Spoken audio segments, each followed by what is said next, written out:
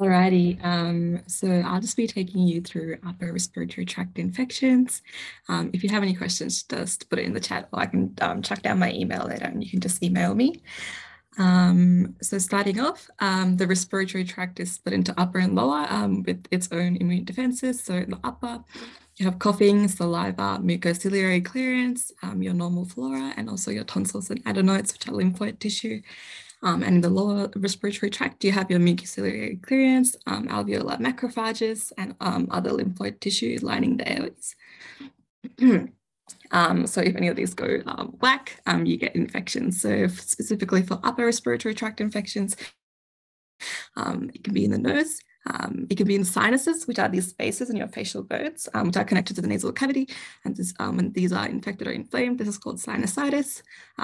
It can spread from your respiratory tract to your ear through this structure called the eustachian tube, which I can show you later. And if it gets to the middle ear, it's called otitis media. In the external ear, it's called otitis externa.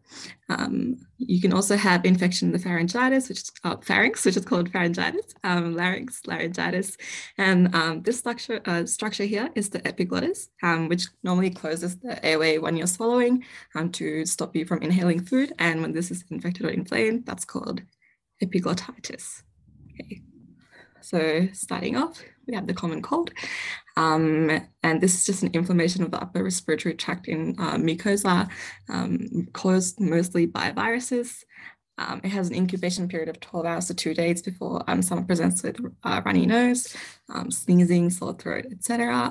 It's a self-limiting disease, so you just need to give them symptomatic relief, and importantly, no antibiotics. Pharyngitis / tonsillitis. This is mostly, again, a viral infection, but it can be bacterial. And if it's bacterial, we're really concerned about group A strep, which is the most common bacterial cause, and also it has a lot of serious complications, which I'll go through next. The symptoms can present differently in viral and bacterial etiology. So in viral, you have your fever, runny nose, nasal congestion, and cough. Whereas in bacterial, you have enlarged tonsils, white pustular lesions on the tonsils, and no cough. You can diagnose this clinically. If you're suspecting group A strep, you would also do a throat swab and plate it on blood agar, where you will see beta hemolysis, and you can also do a rapid antigen detection test to test for group A strep. Management is symptomatic unless you suspect strep pyogenes, in which case you would give penicillin, because streps are super susceptible to penicillins. So this is what I was talking about. So it's caused by group A beta hemolytic strep, and is also known as strep throat. And the complications can be split into suppurative, meaning pus producing, and non-suppurative. So in suppurative complications, you can have a peritonsillar abscess, which is an abscess next to the tonsils. Let me just get the laser up. Okay. So it's usually unilateral, and it can push all the other structures in the throat to the side. So this image doesn't really show it, but you might see the uvula, which is like usually central, being moved to the contralateral side. You can have otitis media. So the respiratory tract is connected to the middle ear through this structure called the eustachian tube. And it can travel up and infect the middle ear. Sinusitis, so it can spread from the nasal cavity to the sinuses. And mastoiditis, where it can spread up in the same way as it did for otitis media and go to the bone behind the ear, which is called the mastoid bone. You can also have non-suppurative complications. So scarlet fever is caused by the toxin that strep produces, and it causes a rash all over the body, and also this thing called the strawberry tongue, where the tongue is really red and has these little bumps on it. Acute glomerulonephritis, big word, but nephritis just refers to the kidneys. So this is where immune complexes that were made against strep deposited in the kidneys, and this causes immune cells to come to the kidneys and attack it. Rheumatic fever.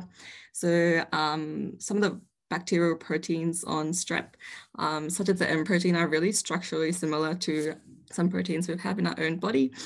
So antibodies made against strep can cross-react with the heart and other tissue and cause symptoms like arthritis or inflammation of the heart. Rheumatic heart disease is kind of a follow-up from rheumatic fever, where repeated immune attacks against the heart eventually causes permanent heart valve damage. Diphtheria. So this is caused by Corynebacteria diphtheriae. Sorry, and it kind of invades locally in the tissue of the pharynx and larynx and causes necrosis of that tissue. A false membrane eventually forms over the necrosed tissue, and this whole immune swelling thing can swell up so much that it blocks the airway, which is why it's a medical emergency. So patients will present with a sign called bull neck, which is due to enlarged cervical lymph nodes. You might also see necrotic exudate and the false membrane covering the structures in the throat.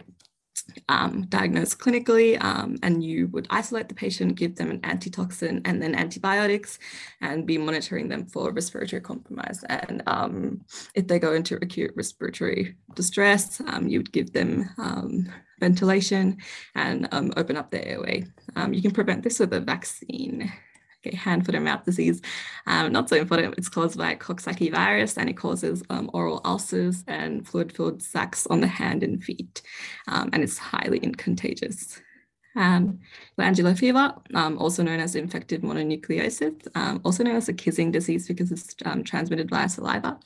It's caused by the Epstein-Barr virus, which infects B cells, and it causes symptoms of fever, sore throat, swollen lymph nodes, enlarged liver and spleen.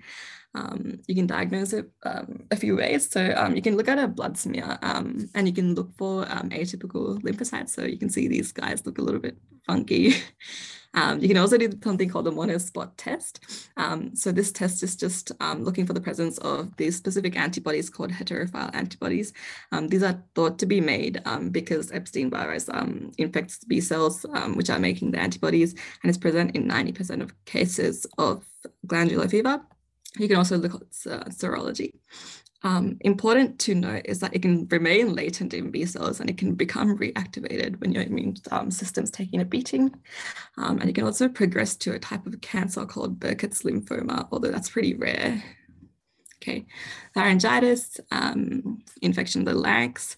It's mostly viral. It causes common cold symptoms as well as hoarse voice and difficulty or painful swallowing. In management, it's mostly symptomatic. And the most important thing you can do, a patient can do, is rest their voice.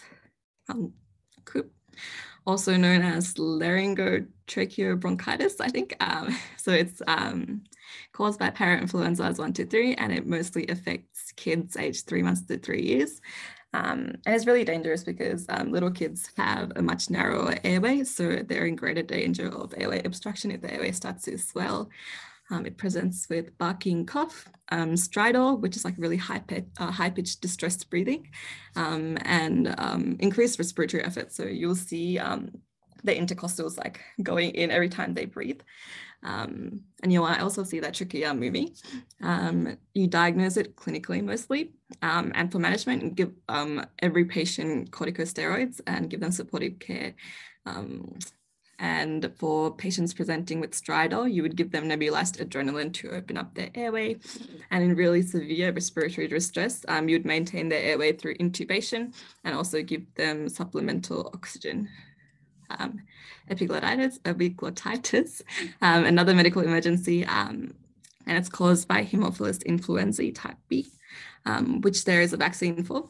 It'll present with the 4 Ds of dyspnea, dysphagia, drooling because of the difficulty swallowing, and also dysphonia, specifically the sign called hot potato voice, which means like a muffled voice.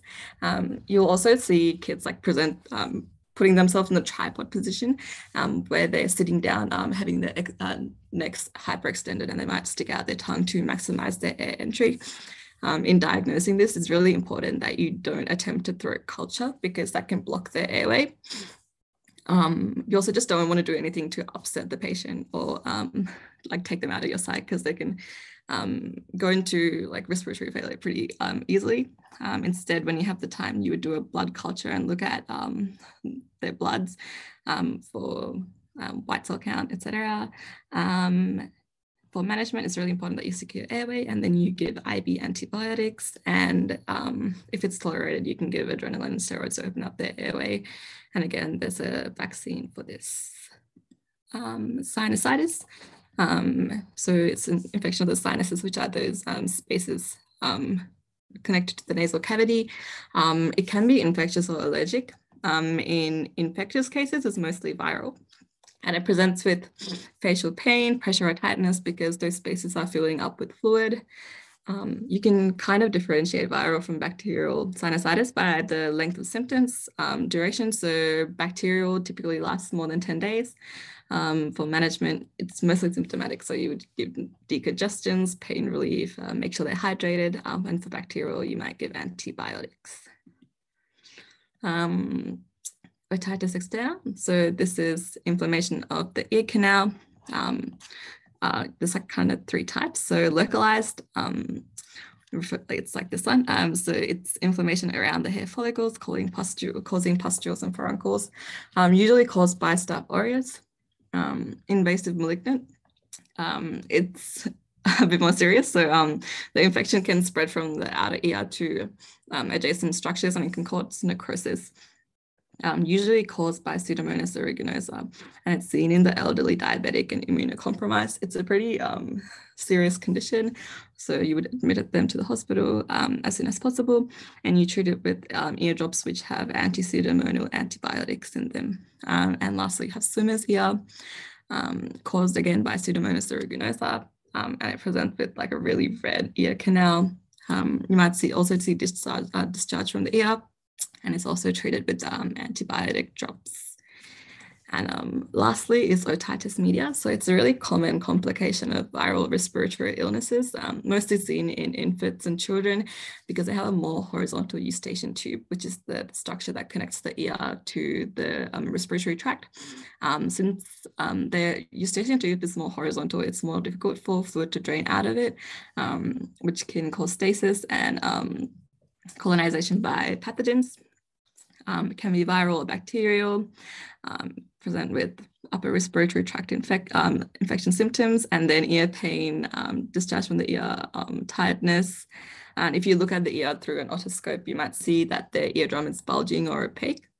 For treatment, just symptomatic, and you can also give antibacterials. Some complications, so due to the inflammation, fluid can build up in the middle ear and has nowhere to go. So either the pressure can build up so much that the eardrum bursts. If this happens too many times through recurrent infections, this can affect their hearing. Otherwise, the fluid can go backwards into deeper structures in the head. It can accumulate as pus and cause abscesses and other further infections. And that's all I have. I think it's on to Alex. That was really great. Thank you.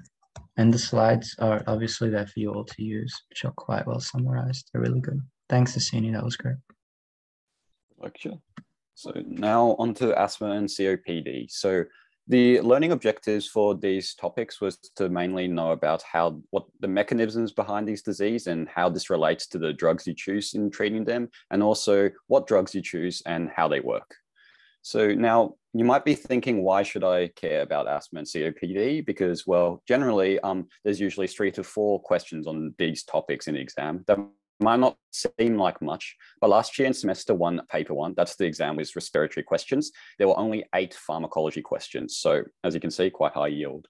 So at the core of asthma, it's an inflammatory disease. It's associated with airway hyperresponsiveness, and it's also got reversible narrowing of the airways. Reversible narrowing is the important part of the condition because that's what sets asthma quite apart from COPD.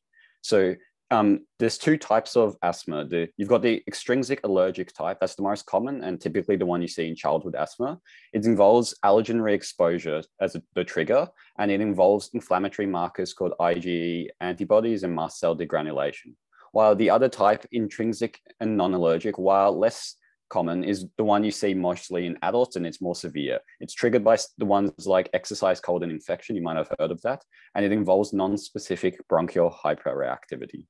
So airway hyperresponsiveness, what's that? That's basically imbalance between airway contraction and relaxation. You might have heard the word bronchospasm, and that's what bronchospasm is referring to in a sense.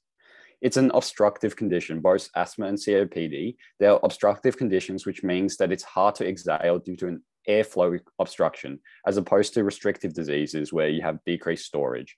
And on the investigation, you see this as for asthma, the FEV and FVC ratio is less than 80%, but it improves after bronchodilator. Why? Because it's reversible. And also, you can detect exacerbations linked to airway narrowing. Now, in terms of presentation, I won't touch too deeply on this. What the important things to remember is the atopic triad involves asthma, allergic rhinitis, and allergic dermatitis. So anybody with these three conditions tend to kind of have them together in a sense. And well, one of the high yield stuff to know is that asthma is associated with nighttime exacerbation. The exact cause is not entirely known, but it's one thing to keep in mind. In terms of pathogenesis, you can split asthma into four main stages: the induction phase, the inflammation phase, airway remodeling, and smooth muscle changes. These phases are generally very related directly to the type of drugs you choose. The first phase, induction phase, is kind of like the acquisition of the allergy itself. It's quite difficult to prevent. It relates to something known as the Th1, Th2 balance. I won't get into too much detail about it, but what you should know is that in asthma, it has an imbalance where you have more Th2 and the body triggers an IgE response. IgE response is generally used in the body to fight off parasites and helminths. And as a result, it undergoes what's called a weep and sweep response by increasing vasospasm and also increasing the amount of mucus production. And the main actors involved in this are interleukin-4, interleukin-5. Interleukin-5 is the one that activates eosinophils. Interleukin-13, eosinophils, and mast cells. The next stage is inflammation, where as a result of these and interleukin-5, immediate vasodilation, airway edema. This is what preventive medicine targets. And late stage of the inflammation, you have stuff such as eosinophilic cytokine-mediated cellular infiltration. The next stage is airway remodeling, which is quite difficult to reverse, where the body starts producing goblet cells for increased mucus production. This is where you have the actors such as interleukin-4 and interleukin-13 acting, and you get stuff such as basement membrane thickening, which causes subepithelial fibrosis and eosinophils. Then you have smooth muscle changes, which is what controller and reliever medicine targets. It undergoes what's known as smooth muscle hyperplasia and hypertrophy, and as a result, you have increased contraction and more narrowing of the airways itself. The mediators involved in this are histamine and leukotrienes. In terms of the pharmacology, as a result, you want to target the relievers. So this is the stuff targeting the smooth muscle hyperplasia, is you use stuff known as short-acting beta agonists. These are drugs such as salbutamol and albuterol, the selective beta blocker adrenoreceptor agonists. They activate sympathetic activation, which relaxes the airways. And the way they work is that they have CAMP, which reduces the calcium cross-bridge cycling and thus the contraction of the airways themselves. It also inhibits inflammatory markers such as eosinophils and mast cells. Next stage, you have controllers. While relievers are more kind of short-term relief, controllers, well, they do control. They control the disease over a longer period of time. The main drugs here are the long-acting beta agonists, which pretty much work similarly to short-acting beta agonists, but they just work over a long time. It's important to know that you don't use long-acting beta agonists themselves because it leads to increased mortality if it's a sole therapy, and it also masks inflammation symptoms. Leukotriene receptor antagonists are another type of controllers. And also muscarinics are also used because, well, muscarinics, they help reduce the smooth muscle hyperplasia. Leukotrienes promote bronchial constriction, inflammation, and microvascular permeability, and also mucus secretion. So by blocking this, you stop the stage changes over here, which relates to the last stage. And the controllers are mainly used only for prophylaxis, and they're always used in conjunction with inhaled steroids, because the way you do it is you start with the short-acting beta agonist first, mainly salbutamol. That's the first-line therapy. Then if that doesn't work, you go to preventers, such as inhaled corticosteroids. Then you change to a combination of an inhaled corticosteroid or long-acting beta agonist. If that doesn't work, you increase the dosage. And then if that doesn't work, you move on to special meds. It's a very stepwise progression, which you start small and get bigger. And in terms of preventers, which is the one that targets mainly the inflammatory processes, it's use glucocorticosteroids. These increased anti-inflammatory proteins known as annexin A1, and also interaction with transcription factors such as NF-kappa B decrease pro-inflammatory actions. So as a result, you have antibodies against interleukin-5, which decreases the eosinophilic activation, which is important because asthma eosinophilic. It also has antibodies against IgE, which decreases histamine release, which relates to the smooth muscle hyperplasia, and also decreases mast cell activation. There's also a decrease in COX-2 synthesis, which decreases prostaglandins and leukotrienes, which are also promoters of the asthma cascade.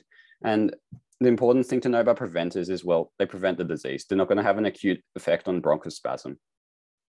So in terms of the drugs you need to know, there's quite a lot. The main ones you only really need to know are the ones that are in bold. One thing to know is that they will put salbutamol and salmeterol in the same question because they are going to check if you're going to confuse the two. One way to remember is salbutamol has a B while salmeterol has an M. So B comes before M, and as a result, salbutamol is the short-acting one, and it's also the first-line one.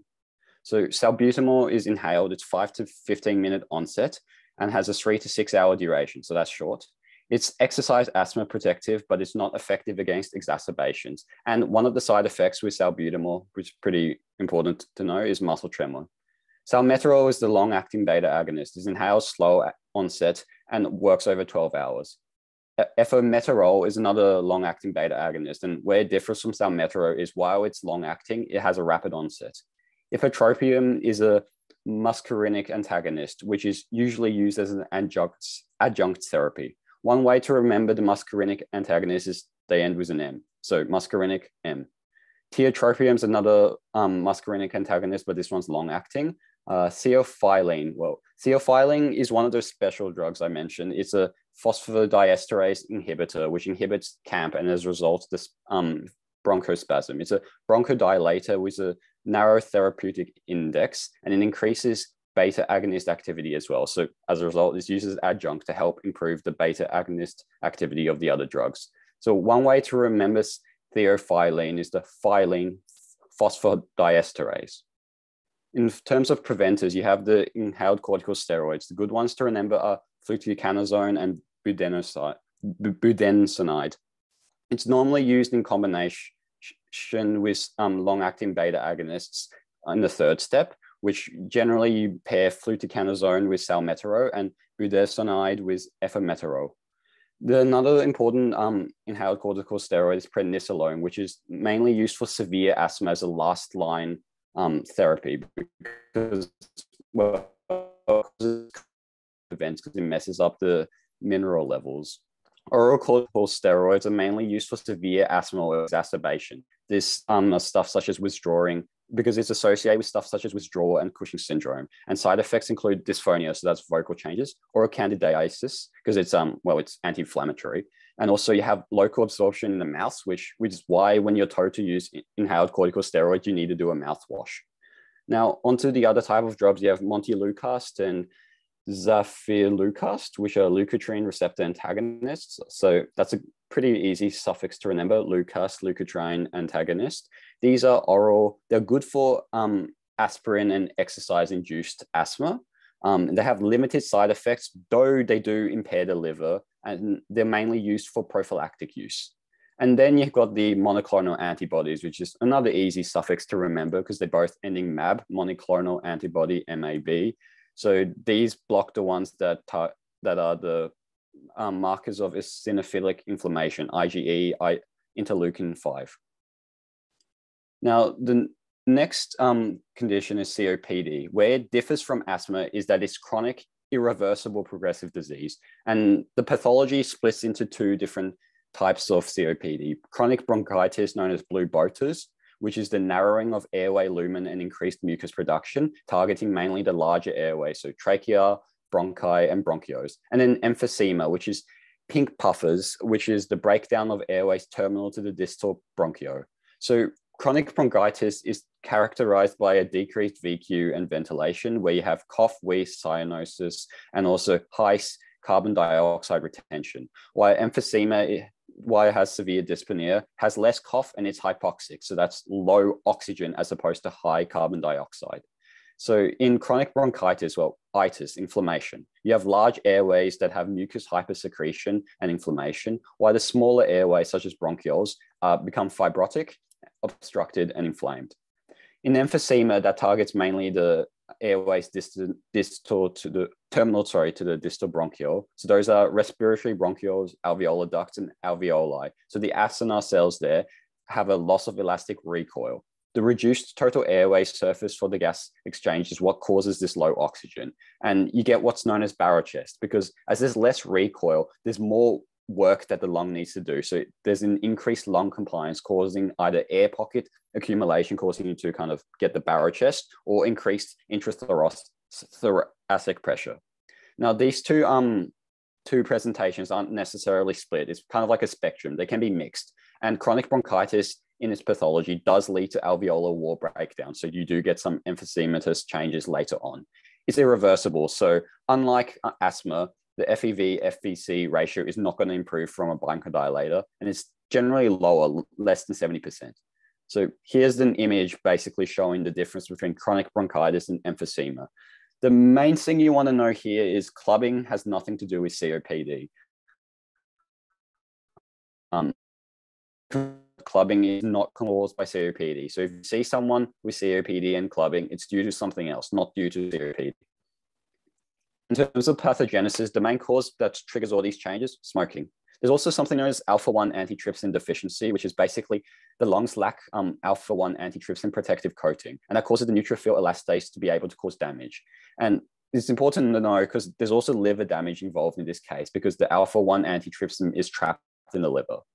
And the important part to know here is that COPD is neutrophilic, while asthma is eosinophilic, COPD is neutrophilic. So as a result, you have toxic particle inhalation, which triggers this neutrophilic pathway, resulting in tissue destruction, releasing mediators, promoting airway inflammation.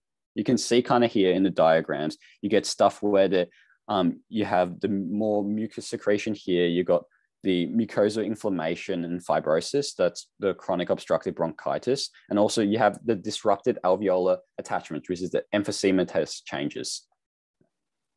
Now, there's also some eosinophilic involvement in COPD, but that relates mainly to exacerbations. You might hear sometimes that people with COPD get occasional flares-ups, and this is related to the eosinophilic pathway as opposed to the neutrophilic pathway. And the difference between the two pathways you can kind of see in this diagram here. So while asthma goes eosinophilic pathway, so you've got stuff such as mast cells, CD4 plus cells, so that's Th2 cells and eosinophils. On the other hand, in COPD, you get stuff such as alveolar macrophages, the CD8 plus cells, so that's TC1 cells, and neutrophils.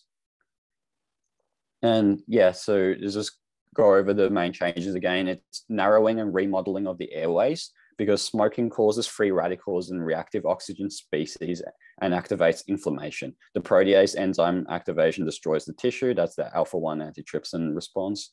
You also get goblet cell hyperplasia and metaplasia. There's an increased number of these goblet cells that produce mucus, and this is in response to toxins such as smoking.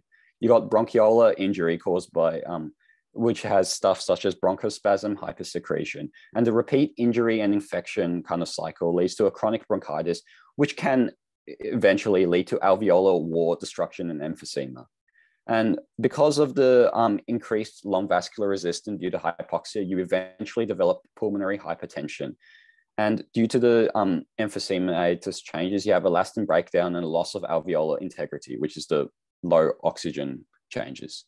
So as a result, in terms of pharmacology, well, the main treatment is actually to stop smoking. There's not many good treatment options for people with COPD, but the main thing is to stop smoking. Now, the first line treatment is acute relievers, which pretty much the same drugs as asthma. You use short-acting beta agonists, such as salbutamol, sympathetic opposition to those contractions.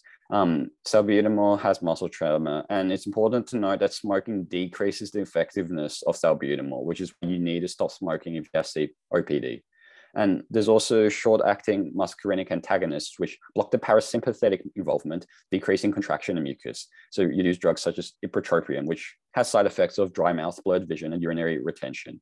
So some controllers you might use are long-acting muscarinic antagonists and long-acting beta agonists, but it's important to note that formoterol and tiotropium combo is an addictive combination. So that's something that's not often used because of its addictiveness. In terms of exacerbations, which are eosinophilic in nature, you use the inhaled oral steroids, which are, well, those were the preventers I talked about, which reduces eosinophilic inflammation. And they come with a withdrawal risk and Cushingoid syndrome, which the diagram I showed earlier on. But they're also not very effective against neutrophilic inflammation in COPD, which is why they're only really used for exacerbations. For moderate severe COPD, you upgrade to a triple therapy. So those long-acting beta agonists, long-acting muscarinic antagonists, and inhaled corticosteroids. And of course, they have the steroid side effects of dysphonia and oral candidiasis. There's also surgery and oxygen therapy, but they're generally not used because they're quite restrictive for the patient themselves. Yep. Thanks so much, Alex. That was really great. Yeah, that was fantastic. It was a great summary of everything. So before we had a presentation summarizing the clinical presentations, but I think I'll do the immunology now because it follows quite nicely after Alex's and Sasini's. So I'll just share my screen and try to open the right tab.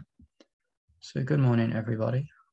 Today I'm going to be talking to you about immunology, which is, to be honest with you, it isn't as high yield as the other two presentations today, but it does kind of really support your learning of those presentations.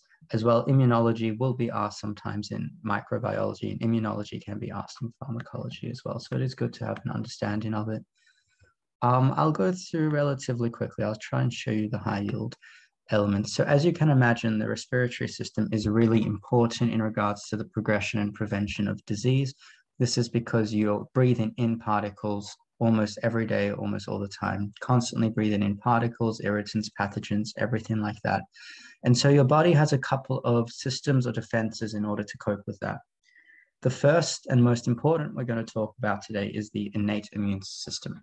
So the innate immune system consists of a variety of factors. One is the physical barrier of epithelium themselves. Because you have cells existing in the epithelial wall, pathogens can't just seep into your bloodstream and then flow around the body and cause infection. So the physical barrier of epithelium is really important. The second really system that's used is called the mucociliary transport system. And the way this works primarily is that goblet cells are your mucus secreting cells. They will secrete mucus, which will trap pathogens and irritants. Then cilia, which are like hair-like cells, kind of undulate or beat rhythmically to move those pathogens and irritants and everything contained in the mucus up through the trachea and then into your esophagus for you to swallow. And there they're broken down by the stomach acid in the stomach. In regards to what can cause illness, you need some defect in the system. So often if you have a defect in your mucociliary system, either your mucus isn't trapping the bacteria, your mucus is very thick and defective, or your ciliary are not beaten, people become susceptible to infection. A significant irritant to the mucociliary transport is smoking, and it's probably the most important risk factor for these respiratory diseases. But as you can imagine, bacterial and viral infections, which cause damage to your epithelium and ciliary, are important as well. Some pathogens, part of their pathogenesis is to attack the mucociliary transport by secreting toxins such as the ciliostatic substances. Other mechanisms to prevent against illness are, for example, your coughing reflex, which will allow you to cough out pathogens as well. It is important to recognize that epithelial immunity, or when I talk about epithelium, it isn't only a physical membrane or a physical barrier. There is a degree of specificity and sensitivity in your innate immune system. This is brought together by your pattern recognition receptors. Toll-like receptors are a subset of pattern recognition receptors that initiate immune responses. As you can see here, all your epithelial cells have, or not all of them, but most of your epithelial cells do have toll-like receptors that will interact with foreign substances. So for example, there aren't really many cells besides sperm in the body that contain flagellin. So if your epithelium cell is interacting with with any substance that contains flagellin, it's probably bacteria, it's probably pathogenic. So the interaction of these substances is going to initiate an immune response. An immune response is initiated by the secretion of chemokines and cytokines that recruit immune cells and promote inflammation by making endothelial cells activated, promote leakiness of the endothelial cells, and allow protein and edema to go to the areas they're needed. Furthermore, you have some antimicrobial agents, which are like little proteins that destroy pathogens directly. Defensin is a good example of this.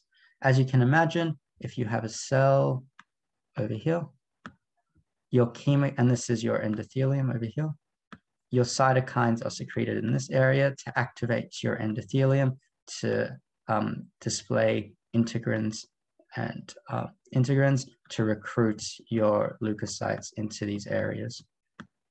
If you're concerned about pathogens and you want to secrete antimicrobial agents, you'd secrete them in the trachea or the airways where the pathogens circulate. That is beautiful. Great. So the immune system and the epithelium, again, have quite a dynamic interrelation. The immune system, or the cytokine release called interleukin-22, promotes epithelial proliferation with the intention to have a greater integrity to the epithelial membrane. Bolt or bronchos-associated lymphoid tissue is sort of a discrete area of immune cells, kind of like a lymph node. And often a lot of the immune system's interactions with the pathogens occur there and an immune response is mounted. So Th17 cells, which are a type of T cell, or Bolt itself, secrete interleukin-22. The lamina propria is an area really that contains a lot of immune cells. So plasma cells, effector cells, macrophages, mast cells, really innate and adaptive immune systems. If you look here, you can see you have your mucus being secreted by your goblet cells in the epithelium. These are anchored to a basement membrane. Under your basement membrane, you have your lamina propria where your immune cells are circulating. In addition to the immune cells just circulating freely, you also have these lymphoid follicles. Now, this lymphoid follicle is called a bolt. M cells in the epithelium can display antigens to go down here, and dendritic cells or antigens themselves can just be displayed to these lymphoid follicles. They can interact with T cells and immune response can be mounted in the adaptive arm of the immune system. This is quite significant, as you can imagine. It's a similar mechanism to lymph nodes. So again, they acquire antigens from the respiratory tract and facilitate and initiate immune response. And very importantly, they do consist of memory. And the benefit, I guess, and why you don't just need lymph nodes is these are quite local to the site. So you can have a readily mounted immune response. This is just showing you the pathogenesis of respiratory tract infections. You have your defenses of mucociliary clearance. Often pathogens, not often, but some pathogens can evade them through secreting ciliostatic toxins such as pertussis. Other pathogens or bacteria, such as TB, can kind of infiltrate your macrophages. They can resist the phagolysosome complex and continue to exist. So the only way, really the way pathogenesis occurs is through a defect or an attack on the immune system. Some examples of viruses that affect the immune system are the adenovirus, don't need to worry about that. Rhinovirus is responsible for upper respiratory tract infections, especially a common cold. Influenza viruses interacting with your hemagglutinin to infiltrate epithelial cells. And RSV, which can cause bronchiolitis and pneumonia, so it affects a bit lower in the respiratory tract. Pneumonia is often caused by an exudate or a collection of inflammatory cells in the alveoli, which make gas exchange difficult to occur, so you can't breathe quite as well. RSV is important in infants when you think about it. It's a very important cause of bronchiolitis and pneumonia in infants. So if you hear RSV, think infants. This is just an image of your influenza virus attaching to ciliated epithelium and infiltrating it through adhesing to hemagglutinin and infiltrating the cell, then releasing its proteins, creating more viral particles, and then expanding and infiltrating further adjacent cells. Here you can see the cilia, they're these little microtubules over here, and here you can see these little viral particles. I hope you can see my mouse. We kind of talked about how influenza works with hemagglutinin and attachment and endocytosis, pertussis in regards to the toxins, and tuberculosis in regards to the resistant phagocytosis in the macrophage. An important concept to understand is the concept of superimposed infections. So if you have an ongoing infection in the respiratory system, often maybe a viral infection, you're going to have damage to your epithelial cells and to your cilia. That means your intrinsic defenses will be affected, and so you're more susceptible to further infections. So often a viral infection will be followed by a bacterial infection. This mechanism underlies many risk factors to disease. So for example, if you have influenza, you're probably more likely to get a superimposed bacterial infection. Just if we think about everything we've spoken about, how important the immune system is, obviously if you're immunocompromised, you're more susceptible to a wider variety of infectious organisms. So organisms that are obviously just normal, not obviously, but infections that are not just normally flora in your cell that your immune system can deal with quite well through their mucociliary clearance and innate immune response. In immunocompromised people, these systems might not be as effective, and so they're more susceptible to infections such as pneumocystis jirovecii and aspergillus, which people with immunocompetent people really don't get much. And these are characteristic of AIDS. Macrophages in the lung, it's pretty low yields. You have two types of macrophages: interstitial macrophages, which occur if the epithelial barrier or alveolar barrier is breached; alveolar macrophages that have a lot of work. They all inhaled substances reach them. They respond to injury of the pneumocytes and initiate an immune reaction. They also remove debris and can stimulate fibrosis in the healing response, but that can be damaging as well because you don't want fibrotic lungs, which you don't need to worry about. Innate, we've spoken about pattern recognition receptors and toll-like receptors. These are just some more images showing you how a bacteria has interacted with the pathogen. Its toll-like receptor has initiated cytokine and chemokine release, which has activated endothelium, protein fluids being released, and extravasation of the neutrophils. So neutrophils are pretty important in inflammation. As Alex mentioned, eosinophils are more important in asthma, but in bacterial infections, neutrophils are more important. In non-infectious states, neutrophils just circulate around the bloodstream. In infectious states, macrophages, when reacting with antigens, will release cytokines and chemokines that will attract neutrophils in the tissue. This will lead to fluid collection. So you can see here, this is an image of a lung that has had it's been consolidated with neutrophils. So the blood vessels have become leaky. They've led to a lot of protein, white blood cells, and fluid collecting. And as a result, that's led to an inflammatory exudate, which has caused a consolidation or solidification of the pulmonary tissue. Dendritic cells are important antigen-presenting cells that interact with naive T cells and initiate an immune response. That's essentially all you need to know. M cells also are important in presenting antigens from the bronchial lumen to Bolt. Yeah, I think you're pretty familiar with dendritic cells. They're just antigen-presenting cells. Another important thing to know is T cells can differentiate into different sorts of cells, and the interleukins that are secreted really determine this, and they determine what cells will predominate in the inflammatory response. Furthermore, T cell cytokines determine the antibody or serotype switching of B cells. So IgE is the principal immunoglobulin involved in immediate hypersensitivity reactions or ATP, or really in these asthma reactions. So if individuals have high serum IgE levels, more interleukin-4 producing Th2 cells, you can see over here, interleukin-4 producing Th2 cells, they're more likely to have an eosinophilic reaction and more likely to have allergy. IgE will initially attach to mast cells, and when it's stimulated again, will release histamine, proteases, prostaglandins, leukotrienes, all these inflammatory mediators. Serotyping occurs as well for IgA. IgA is predominant in the mucosa and secretory IgA, and it's also exists in serum. Really important to know is secretory IgA is non-inflammatory. The reason it's not inflammatory is in these regions, you have a lot of flora, and you don't want to mount an immune response against the flora because you'll have a lot of harm from that inflammation unnecessarily, and it'll just also you require your flora for that innate protection as a competitive with more pathogenic substances. These are just an image of secretory and serum IgA.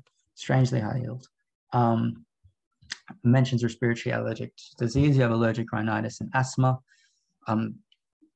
Really, this was kind of discussed by Alex, but on first exposure, your dendritic cells will drive Th2 differentiation. Th2 cells will release cytokines that stimulate B cells to produce IgE, and this is due to the interleukin-4 cytokine mainly. IgE will bind to Fc receptor and mast cells and just stay there. Then if there's another exposure to that antigen, that mast cell will degranulate. There's an acute and chronic response in allergy. The acute response is driven by histamine leukotrienes and other inflammatory mediators. The chronic response is more cellular driven and driven by cytokines. We've discussed this. What's really important is that dendritic cells stimulating these T cells will determine whether there's an allergic response or not. So if your dendritic cell simulates the CD4 cell, releasing interleukin-4 and interleukin-5, you'll have Th2 cells predominating, or T cells, and these will release IgE and activate mast cells, whereas a dendritic cell can also produce T regulatory with immunosuppressant cytokines like interleukin-10 and TGF-beta, which will suppress an immunoresponse. Even though the same antigen is interacting with the dendritic cell, these will just lead to a release of IgG. Second last slide, you can see the pathology of asthma leads to cell permeability. So there's a buildup of fluid due to that inflammation, lots of goblet secretion with mucus due to that inflammation, difficulty breathing because your smooth muscle is contracted, so your airway is smaller with that bronchoconstriction. This is just an image of a really inflamed airway in asthma. This is a normal one. This is called a carina. In this histological image, you can see excess mucus. The excess mucus clogs the airways, contributes to wheezing, and loss of lung elasticity makes it harder to breathe in. Recruitment of inflammatory eosinophils, you can see them collecting here, is mediated by the Th2 response. A way to treat is something called allergen immunotherapy. You incrementally inject subcutaneously an allergen to induce immunological tolerance, and you increase the dose as you go on. This slowly increases as you have more exposure to this antigen. There's a more prioritized T regulatory response than a Th2 response. And so allergy, that's an immunotherapy for allergy. Th1, Th2 ratios you'll discuss next year, but Th1, the more Th1 you have, the less Th2 you have. So you have a reduced allergic response. So I'm just going to text Yajat to come now. I hope that was helpful. Are there any questions?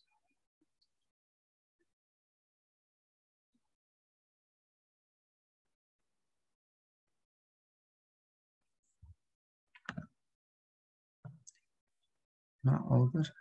Getting keen for your scavenger hunt.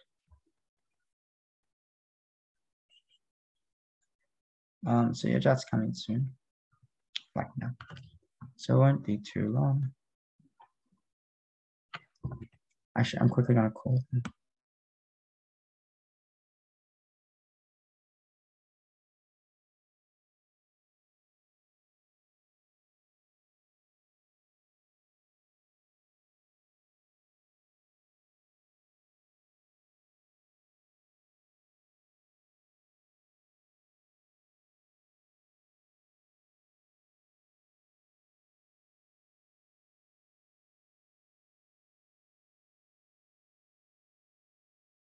So that will be a second. So Yajat's going to present to you about really the main clinical conditions of the respiratory system. And he's also going to tell you the clinical reasoning behind it as well. Then we have a couple of slides from Yufei at the end about EBM. So it should be good.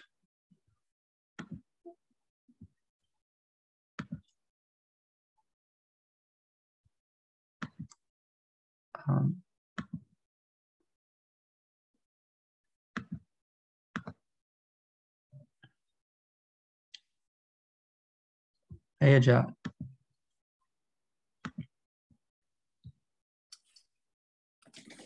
Hey, I'm just setting up my mic. Oh, good. Do you have the link to the slides, or should I send them to you? Yeah, I got them up. That's all good. Yes. Can you hear me fine? Yeah, yeah. All right, sweet. Okay. Okay.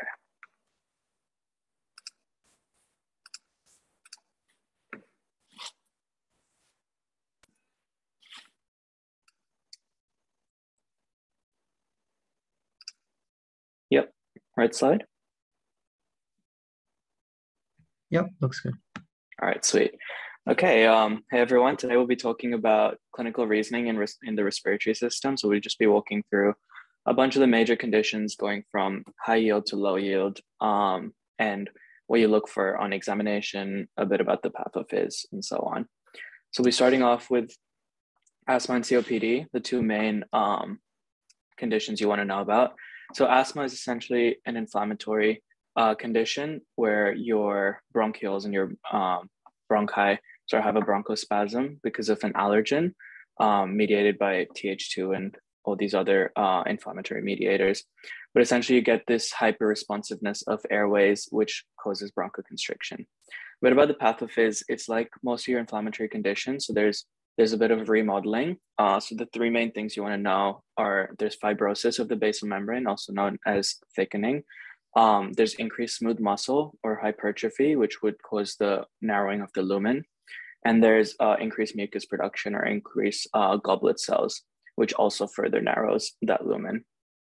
So there's a few stages of how asthma actually comes to be, which you should know about. So the first thing is actually the allergen being introduced in the system, known as induction, which then leads to inflammation. And like your other inflammatory conditions, which you might talk about in immunology later on, that's mediated by Th2, which leads to eosinophils and mast cells to infiltrate that region of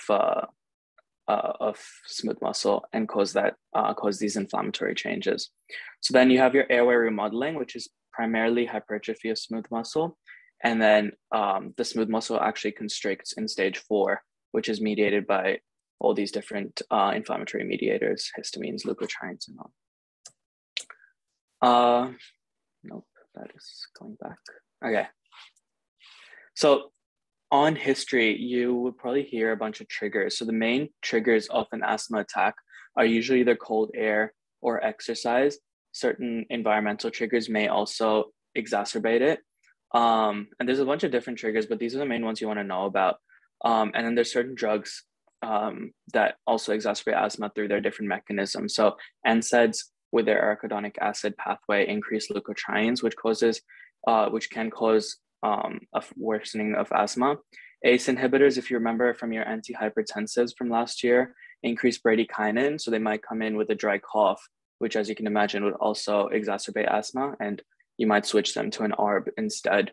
And beta blockers are always contraindicated in asthma because they cause bronchoconstriction. On examination, you might see these signs and symptoms. So signs and symptoms are hard for the respiratory system, I feel, because they all sort of have very similar presentations. So you kind of want to focus on the buzzwords that faculty would like to test you on.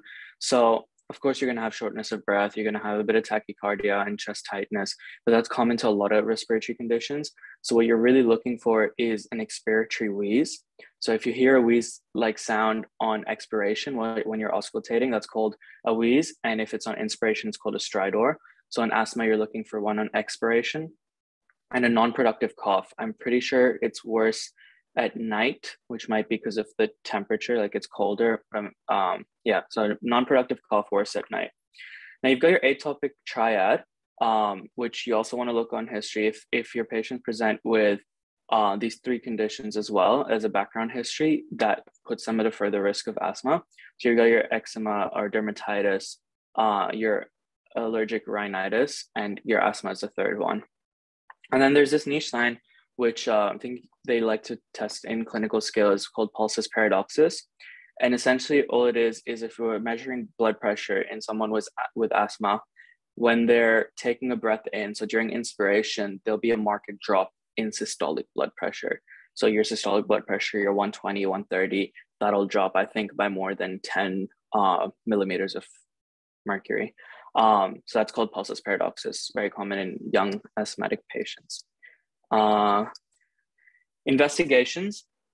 So if you remember, asthma is an obstructive condition. So you want to look at your spirometry, and in obstructive conditions in spirometry, your FEV1 over FVC is decreased or below 80%. And that the difference is, so your main two obstructive conditions are asthma and COPD, and how you differentiate them on spirometry is you do the spirometry and then you administer a bronchodilator. So your SABA, your Ventolin puffer. And asthma will improve with the bronchodilator when you do your second round of spirometry by either 200 milliliters or 12% increase in FEV1. So if you do the same thing in COPD, it won't improve because that's irreversible. But on asthma, oh my gosh, sorry, let's go back. On asthma, it will improve. And then your expiratory flow rate isn't used as much, but you use the peak flow meter, which is measuring the speed or how fast your expiration is. And that's more useful for very acute exacerbations of asthma. Okay, COPD, chronic obstructive pulmonary disease. Essentially, it's chronic, so it's over a long period of time and progressive. So you see it in older patients mainly, and it's composed of these two different pathologies. So one is chronic bronchitis, which is excessive mucus production and narrowing of your lumen. So you have this chronic productive cough. And then there's emphysema, which is because of these pollutants and toxins, most commonly smoking, your air spaces or your alveoli break down the elastin of the walls, and they sort of almost merge together, and your surface area to volume ratio is just terrible in emphysema. So you're not getting enough oxygenation of the lungs, and they also get hyperinflated because elastin is what does the recoil of the lungs. And so when elastin breaks down, there's decreased passive recoil, so your lungs are overexpanded. And you can see that on chest x-ray with a flattened diaphragm. So normally your diaphragm is a lot more curved, and because your lungs hyperinflate, they get pushed down, and so your diaphragm at the bottom of your lungs will be flattened. A bit of pathophysiology, not much, but essentially, you've got your toxins, primarily smoking, but also some workplace exposures cause this chronic inflammatory response in the lungs. And note that it's not an allergic inflammatory response. So you don't get eosinophils. I think it's mainly neutrophils, but I'll have to check that. And you get a lot of the similar changes in your airway structure. So they get narrower, you get more goblet cell hypertrophy, which leads to more mucus, and thus the chronic bronchitis. And your ventilation perfusion ratio is decreased because your vessels constrict, your pulmonary vessels constrict, so there's less perfusion, and that also leads to pulmonary hypertension, which can lead to cardiac issues later down the line. So yeah, risk factors for COPD, you've got your modifiable, your non-modifiable. So smoking is your major modifiable risk factor, and a huge proportion of COPD patients are smokers. And then your non-modifiable age. So naturally, as you age, you lose your FEV1. So that would bring down your ratio. It's more obstructive. And then genetic factors, alpha-1 antitrypsin deficiency. There's a whole bunch of biochemical pathophysiology there, which might be worth just skimming over, but it's not that important for clinical reasoning. Okay, physical findings. You see, again, there's a lot of similar clinical findings in COPD as will be with other respiratory conditions. You've got your chronic cough though, which is important, especially in the morning because it's chronic, right? So it's always going to be there. But yeah, in the morning. And some of the more important ones, so you use your intercostal muscles because it's harder to breathe and there's hyperinflation. Positive Hoover sign, again, just one of the signs you need to know. So what it is essentially is normally your lungs on inspiration, they're expanding. So your ribs go outwards and laterally. But because in COPD, your lungs are so hyperinflated that your bottom ribs actually go inwards. And that's Hoover sign. It can be really hard to see in person, but if they do test you in exams, they would give you a description. But yeah, barrel chest, hyperresonant lungs. These all sort of make sense when you think of the pathophys. And the main thing is that there's air trapping in the lungs, so they get hyper inflated. Investigations, again, irreversible decrease in your FEV1, FVC ratio. Pneumothorax. So pneumothorax is sort of a lung collapse of sorts, and it happens when your pleural cavity, so your visceral and your parietal pleura, they're normally stuck together with a bit of surfactant or liquid in the middle. When air enters into the pleural cavity, mainly because of penetrative wound or just, it can be caused by a few different things, but in a trauma situation, air enters the pleural cavity, and thus your lung collapses. And then a very specific type of pneumothorax, which is the main one faculty likes to test, is a tension pneumothorax. And so what happens is the penetrating wound actually leaves a flap of, like air is unable to leave. There's this one-way valve. So air comes in to the pleural cavity, but then the wound closes almost and air can't escape. It's very specific how it works, but all you need to know is that it's a one-way valve. And so atmospheric pressure is less than your in pleural pressure. And so air keeps rushing into the pleural cavity, and that worsens your pneumothorax, and it can constantly get small. Your lung collapses consistently. Yeah, so you've got your increased intrapleural pressure because there's more air in a really constricted space. And so, yeah, your alveolar collapse, and you have your decreased ventilation perfusion ratio. So one of the telltale signs of pneumothorax is tracheal deviation. So in a tension pneumo, it would be away from the side where your lung or your pleural cavity has been compromised. It would go to the other side, and it's actually a whole mediastinal shift because of the differences in pressure. So you might even see the heart and other structures deviate to the opposite side, which can cause a bunch of problems. So overall, these are the main conditions, and I think you kind of just have to go through them and sort of learn them. But I couldn't find a way to understand why it happens in each way. But essentially, you have your atelectasis or your lung collapse and your fibrosis, which your trachea goes towards the side of the lesion, and the fibrosis, there's a reason here. And away is mainly your pneumothorax and your PE, and also some certain cancers, or a thyroid goiter or something might cause your trachea to deviate as well. All right. Okay. Pleural effusion. So in a pneumothorax, there was air in the pleural cavity. In a pleural effusion, there's fluid. And you see it diagnostically on a chest x-ray. You see this meniscus sign. But essentially, there's a bunch of different risk factors for why it can happen. And most of them have to do with increased fluid in your body. And it's sort of almost like an edema of sorts, because that increased fluid sort of leaks out into the pleural cavity. So it can be associated with things like, pneumonia or kidney failure, which would cause an increase in fluid, but then a bunch of different conditions, autoimmune diseases, asbestos, and PEs. On clinical signs and symptoms, again, you have very similar signs. You've got your cough, you've got your pleuritic chest pain, cyanosis because you're not getting enough oxygenation. The big buzzword that you'll hear is stony, dull percussion. If your lungs are filled with air, when you're percussing the lungs, you're expecting resonance everywhere, and then you get to this bottom border of one of the lungs, and it gets stony and dull, whatever that means. You have decreased breath sounds because there's no air going to this huge portion of where you expect lung.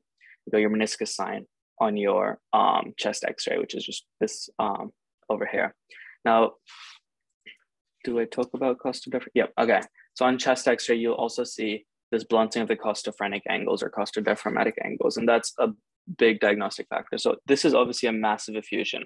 But if you think about, okay, costodiaphragmatic, so costo means your ribs, and diaphragm or phrenic is your diaphragm at the bottom. So the point where your ribs and your diaphragm meet in this corner, there should be a very sharp point of sorts going down. Now, even this is a little blunted. So even this you could describe as blunting of the costophrenic angle, which is diagnostic for PE. I mean, not PE, pleural effusion. On the left lung here, obviously it's a lot bigger of an effusion. So it's a lot more obvious, but even if this diaphragm is like, say it's flat here and you don't get this inward point, that would still be a pleural effusion because the only thing that can cause that is fluid buildup in between the pleural. And your pleural tap or your pleural ultrasound can also detect fluid, and pleural tap, I believe, is the management for an effusion.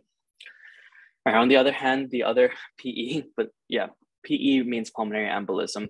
So embolus is essentially a piece if you have a thrombus somewhere in the body and a bit of that thrombus breaks off and travels through the bloodstream and it lodges in the lung, it would be called a pulmonary embolism. most commonly it originates in your deep lower limb veins. So you're thinking your calf or your thigh veins. Mainly a DVT would be in your calf.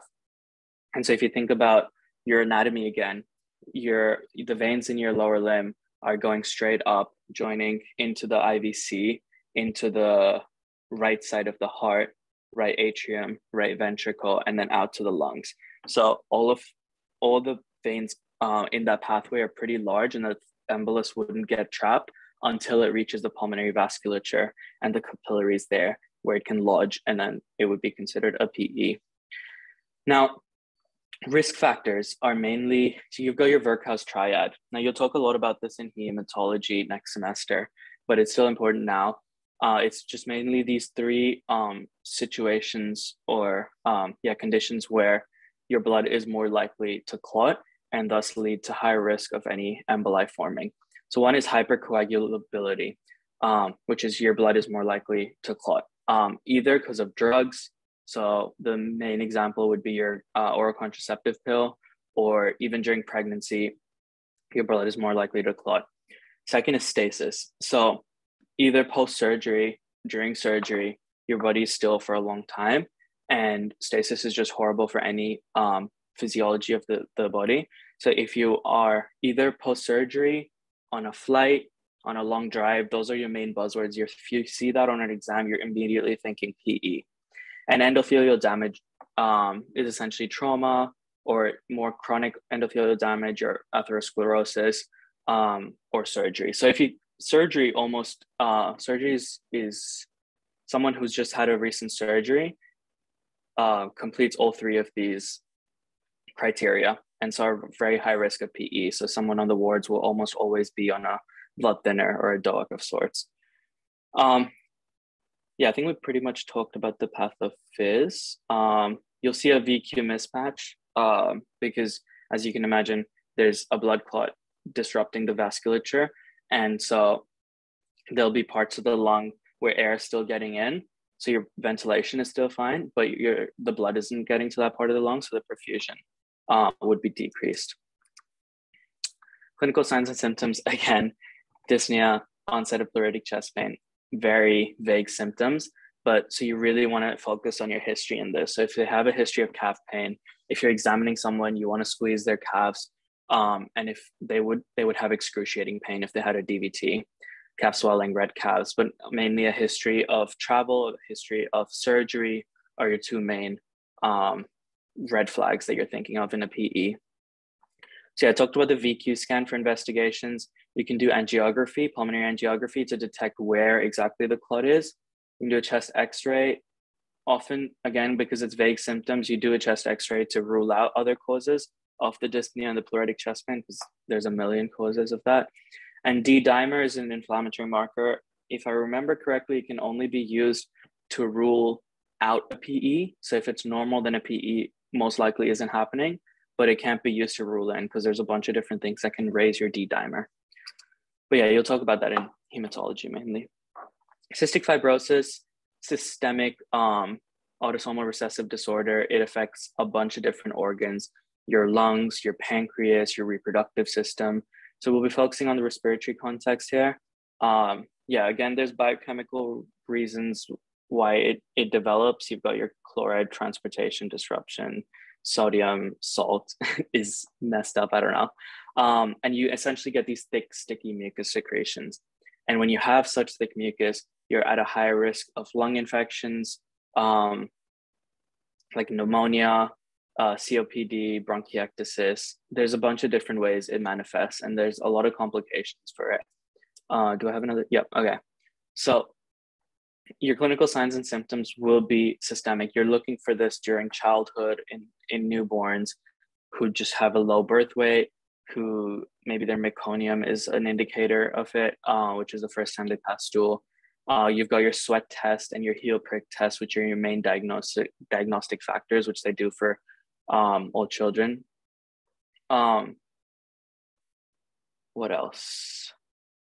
You get, so it's one of the few conditions where you'll see clubbing and chronic hypoxia because there's respiratory insufficiency, your lungs aren't working as well as they should. And you'll also have an expiratory wheeze because of all that thick mucus buildup. There's a bunch of different treatments. It's very multidisciplinary. So based on symptoms, you might need some physiotherapy, some bronchodilators, different nutrition, because your pancreas is a big part plays a big role in digesting. So there would be issues. So you might need a high calorie diet. And in the worst cases, you might need a lung transplant. All right, Pancoast tumor. I think it's one of the last conditions. It's a tumor, so it's cancer, and it manifests in the apex of your lung. So your major risk factors, you got your smoking, a bunch of different carcinogens, asbestos. And you mainly want to focus on the clinical signs and symptoms of this. So main thing is Horner syndrome. So where the tumor manifests in the apex of the lung is near the sympathetic trunk on each side of the spinal cord.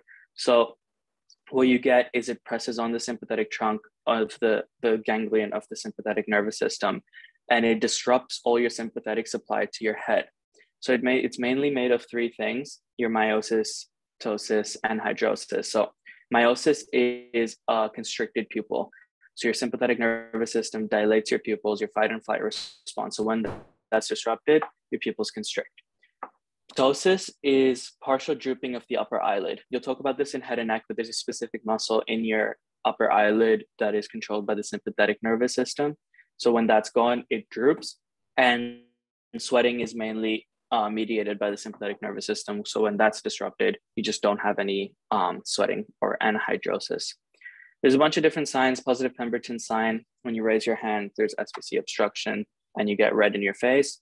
Brachial plexus damage. So if you think about the location anatomy-wise at the top of your lungs, that's near the bottom roots of your brachial plexus. So you're thinking your T1. And if you remember, the lower part of the brachial plexus is the more distal part of your upper limb. So you have atrophy of your intrinsic hand muscles, you have weakness, which can be really weird because someone can present with that and you wouldn't even think of the lung because you're thinking mainly of their hand, but that's a connection there.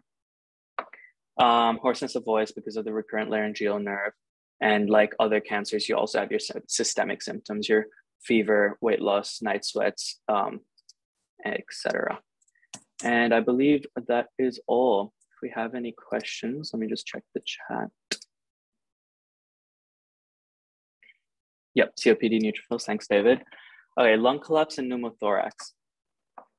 Honestly, I didn't understand this too well, but pneumothorax, lung collapse, I think, is mainly you want to know about your tracheal deviation as the difference in those, but pneumothorax is primarily caused by air entering the pleural cavity. So it's a very specific type of lung collapse, but atelectasis or lung collapse can be caused by a myriad of reasons, and faculty doesn't really touch upon that in year 2. But yeah, you want to know pneumothorax is that change in the pressure between your pleural cavity, the rest of your lung, and the atmosphere. And the meniscus sign, I can share my screen once again. It's essentially in a massive pleural effusion, you have this, if you remember in like high school chemistry, when you'd look at a test tube, there would be a dip and that we'd call that the meniscus. And when an effusion develops this big, you have this curved line at the top of the effusion, the border between the effusion and the rest of the lung. And that's your meniscus sign, which is essentially where your visceral pleura is. All right, and that's about all. That was really great. I think that all the high yield conditions was really good. I also don't know what stony is supposed to sound like, but thanks so much. Yeah. No worries. See you guys. Yeah. So Yufei, I think you're up next. So they have an event at 12:30. So I think I'll make it quick. I'll make it super quick. Do you want me to share the screen? Yeah, so you can control the pace. I find that's pretty easy. Okay. Yeah, so basically I'm going to talk about evidence-based medicine, and I'm going to make it very quick because this week is pretty much just introduction, but there are a few things you do need to know. So first off, so what is evidence-based medicine and why we need to know it? So the definition of evidence-based medicine is, let me present. Okay. Yeah. So it's like the use of best evidence available to make clinical decisions. So the end goal of it is to basically make better clinical decisions for patients. And why we need to use it is that right now we are, as medical students, I think we're kind of really early in our medical clinical career. So like everything we learn, we feel like maybe it's kind of like black and white, right? So like, also like what's the clinical presentation of asthma, or like how do you treat a heart failure and things like that. So we feel like we just learn the thing and like we just, that's quite straightforward.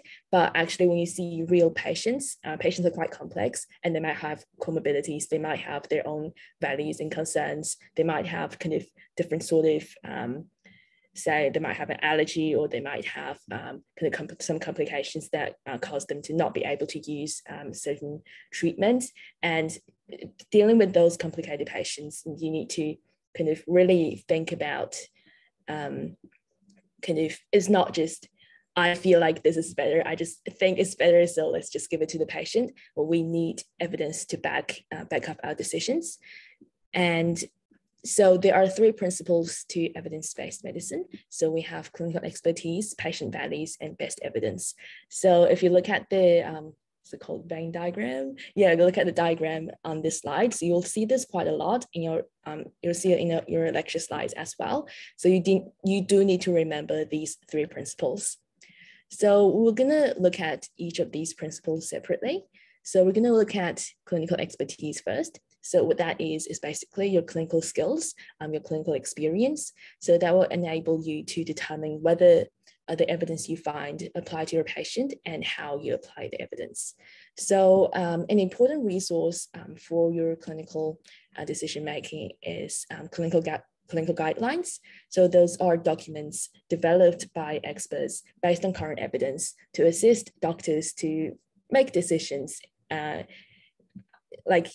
decide what is kind of appropriate for different patients. So you can find these clinical guidelines. Yeah, I'm sure. So I feel like right now it's not too relevant to us, but in clinical practice, they will become quite important.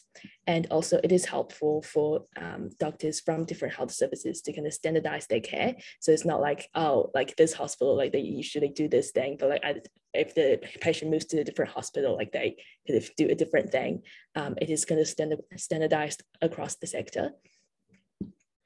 And there are a few kind of, in the clinical space, there are a few kind of health regulators that we need to know. So I think we've all heard of APRA, which is the regulatory body that is in charge of professional standards, registrations, accreditations, and compliance of health professionals. So that's where kind of you register yourself when you kind of, hopefully, when we become a doctor, hopefully. And TGA, which I hope we've all heard of as well. So the Therapeutic Goods Administration. So that's the people that regulates the kind of regulates the therapeutic goods, or like medications, like medical devices and things like that. And so they're part of the Department of Health.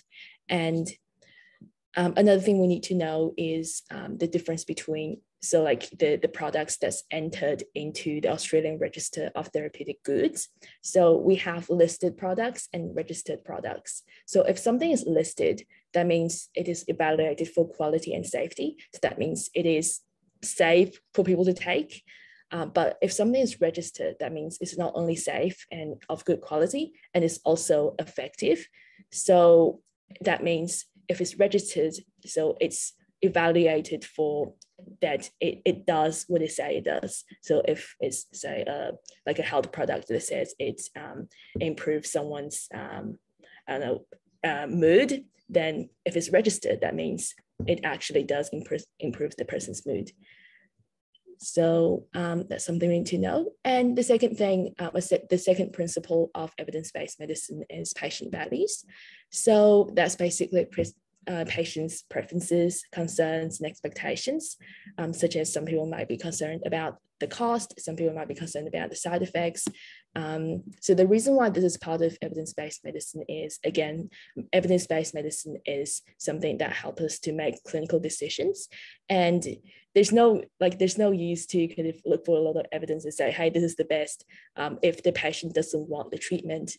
So the patient's value would definitely be part of evidence-based medicine when we consider kind of what treatment to give. And also, when you're kind of in clinical practice, you will be kind of expected to answer patients' questions. For example, like right now, placement, like on the ward rounds, you will often kind of hear patients ask the doctors, like, "Oh, hey, when can I go home?" Or why am I taking this medication? I wasn't taking it before, and like you will have to kind of explain your reasoning, not just kind of tell the patient, "Oh, because it's just better." So that's that. And our third and last principle is best evidence. So when we say evidence, it basically means research. So like what research shows. So it refers to clinically relevant research from either like basic sciences, like kind of say like things that are done in the lab, or patient-centered clinical research. So that means kind of clinical trials that involves involves like actual patients. And research evidence is really rapidly updated. So if you think about how many papers that's published each week or even each day, so like one challenge of using research evidence in evidence-based medicine is it is really difficult to keep up with all the evidence. So that's when clinical guidelines come in helpful, because basically that's when people just find the evidence for you and put it in like a document or a guideline form and say, in this situation, do this, which is pretty helpful. And this is the pyramid of like, so called, I think it's the pyramid of like best evidence, something like that. You will see this quite often as well. So this lists different sort of research studies and different types of evidence, and it's kind of ranked in its basically credibility. And you don't have to know too much about this week, but you're going to, throughout this semester, you're going to be taught about different types of research studies, and you'll be expected to know how they work. And yeah, basically just an overview. So you have kind of at the bottom, you have like lab studies that haven't been trialed on humans. You have like case reports or case series. So that's basically kind of if you see one patient, and this patient, for example, if they present with something and you can write it up and say, oh, today I saw a patient that has this condition and with like an atypical presentation, something like that. But because it is only one person or like a few people, it is not the most, it is not the best evidence. And if you go up the pyramid, you have case control studies and cohort studies. So those are kind of observational studies, which means you have like a group of patients, or you have like two groups of patients. You kind of look at them, but you don't do anything. But randomized controlled trials are when you, yeah, I think that's when you could do something. So you have like two groups of patients, and you give one group of patient a treatment, and you just like, because this is just an overview, so that you give one group of patient a treatment, you give another group of patient a placebo, or you give them nothing, and you see kind of how they progress, and that will be like the best way for you to see whether your treatment is effective. And at the top of the pyramid, you have meta-analysis, systematic review. So like that's when you kind of, when people review the results of like many randomized controlled trials. So that's basically kind of one step up, because that will be kind of, they will be looking at kind of, they'll be looking at like a bigger pool of studies and a bigger pool of like patients. And yeah, but you don't have to know too much about it this week, but you do have to know it by the end of semester. And also there's also like a preview. So the 5 A's of EBM, which is the 5 steps to like apply, to use evidence-based medicine. So you have like, you need to ask a question first, and then you go like access, which is you go and find the best available evidence. You critically appraise the evidence, and you apply this evidence. You use this information and put it into practice.